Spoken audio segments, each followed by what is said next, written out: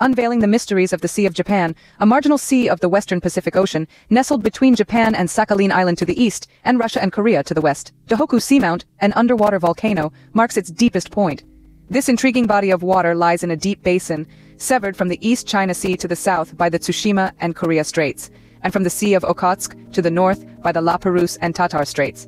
To the east, it connects to the Inland Sea of Japan by the Kanmon Strait and to the Pacific by the Tsugaru Strait.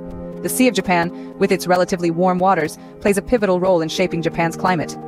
It is the confluence of cold currents from the north and warm currents from the south. While the Sea of Japan is bereft of large islands, it does house a few small ones, with the exception of South Korea's Uleongdo. All are found near the eastern coast.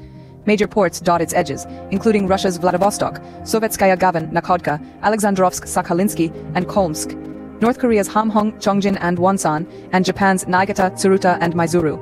This is the enchanting Sea of Japan.